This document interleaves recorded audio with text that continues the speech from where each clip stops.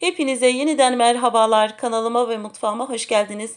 Bugün ben sizlere her yıl kavanoz kavanoz yaptığım ve yiyenlerden tam puan alan turşu tarifimle geldim. Gerçekten inanılmaz lezzetli. Sizleri daha fazla bekletmeden tarifin detaylarına geçiyorum. İyi seyirler diliyorum.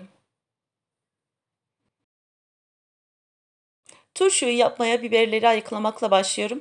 Pazardan 1 kilo taze süs biberi aldım. Gerçekten bu biberin turşusu inanılmaz lezzetli oluyor. Biberleri ayıklamaya başlamadan önce bol suyla yıkadım ve bir süzgecin içerisinde suyu süzüldükten sonra sap kısımlarını elimle sizin de gördüğünüz gibi bu şekilde ayıklıyorum.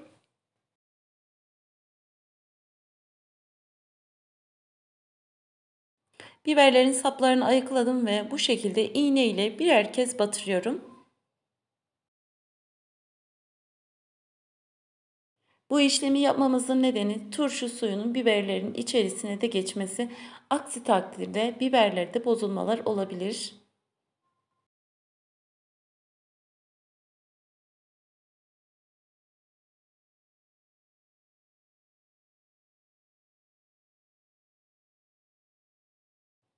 İsterseniz biberlerin uç kısmından birazcık kopararak da aynı işlemi yapabilirsiniz.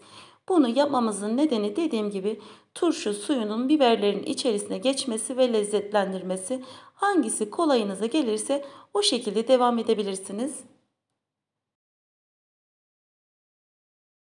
Sadece uç kısmından birazcık koparıyorum.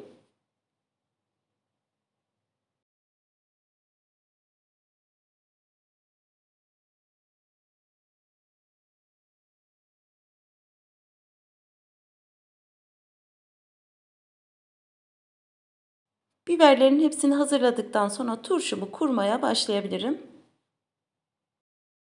1 kilo süs biberi için 600 mililitrelik 3 adet kavanoz kullanıyorum. Kavanozların en altına 3'er adet nohut ekliyorum. Nohut turşumuzun fermantasyon sürecini hızlandıracaktır. O yüzden sizin de eklemenizi tavsiye ederim.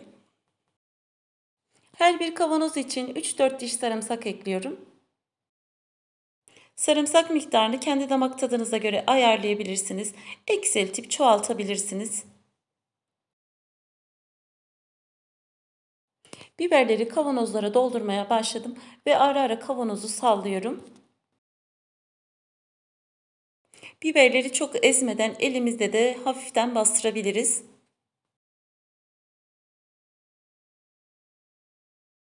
Hangi turşuyu yapıyorsanız yapın hiç fark etmez. Önemli olan kavanoza iyice bastıra bastıra doldurmak, hava almamasını sağlamak. Bu çok önemli arkadaşlar.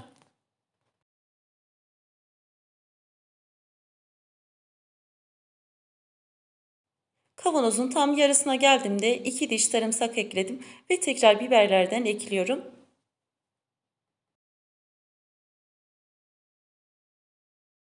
Hiç boşluk kalmayana kadar iyice kavanozu doldurdum. Sadece burada biberlerin üzerine çok bastırıp ezmemeye dikkat edelim.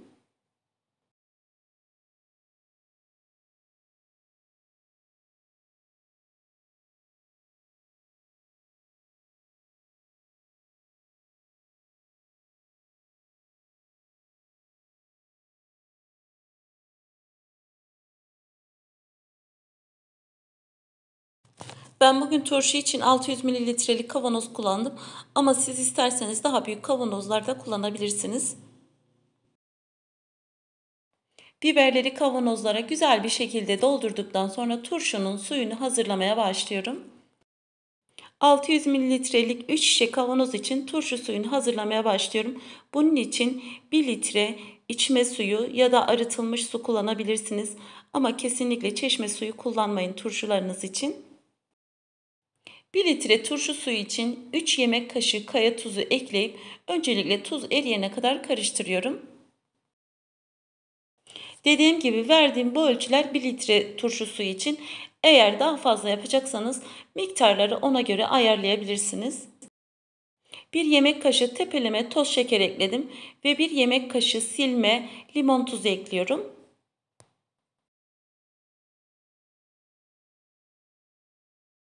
Ve tekrar karıştırıyorum.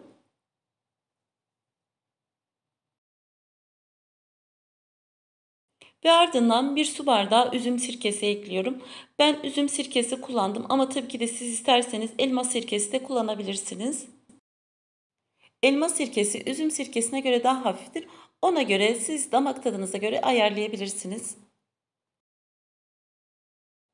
Eğer ki ne elma ne üzüm sirkesi kullanmak istemiyorsunuz, sevmiyorsunuz, o zaman limon tuzu miktarını arttırmanız gerekiyor. İnşallah en yakın zamanda sirkesiz turşu tarifi de paylaşacağım. Hazırladığım turşu suyunu kavanozlara dolduruyorum.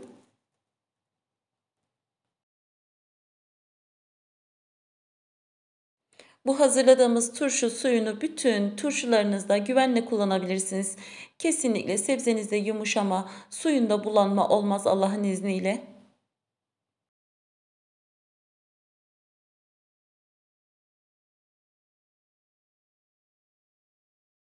Kavanozlara turşu suyunu ekledikten sonra bir kaşık yardımıyla kavanozların havasını alıyorum.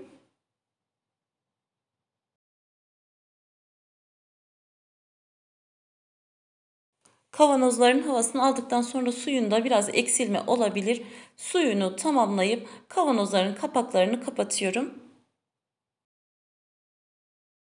Kavanozları tam olarak su ile doldurmuyorum. Bir parmak eksik kalması gerekiyor.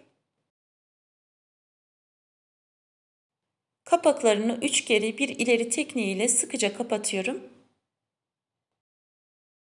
Kavanozların kapaklarını sıkı bir şekilde kapandığından emin olun.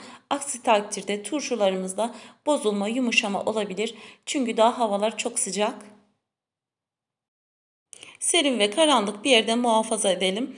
Eğer ki kışa saklamayacaksanız, şimdi tüketecekseniz 10-15 gün içerisinde turşumuz tamamen olacaktır. Turşunuzu bir yere koyun ve kesinlikle kımıldatmayın. Kabarcıklar oluşmasın. Eğer ki turşuda kabarcıklar oluşursa bozulmasına sebep olabilir.